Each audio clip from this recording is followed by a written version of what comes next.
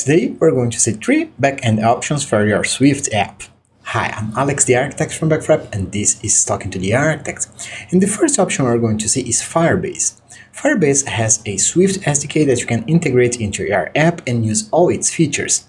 The main concern about Firebase is its price strategy. It's not very clear what you get for what you pay, and users say that your app can get very expensive very fast as soon as you hit production.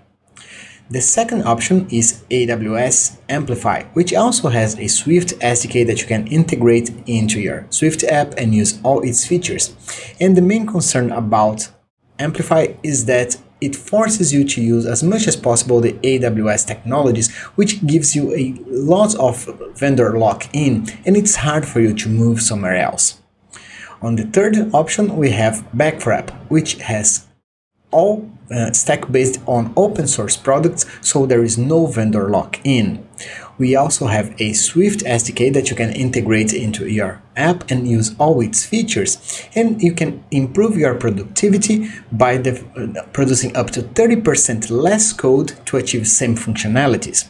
So go to backfrap.com and create your free account today and see why we have over 200,000 active apps from satisfied users. So, if you found this video helpful, please click the like button and consider subscribing to the channel so you can help us grow. Also, share this link with a friend and they can learn something too. If you already subscribed, thank you for that. And if you have any questions, suggestions, or any implementation you'd like to see, please leave it on the comment section below. We always answer all the questions. I hope this content was useful to you and hope to see you back. See you soon. Bye bye.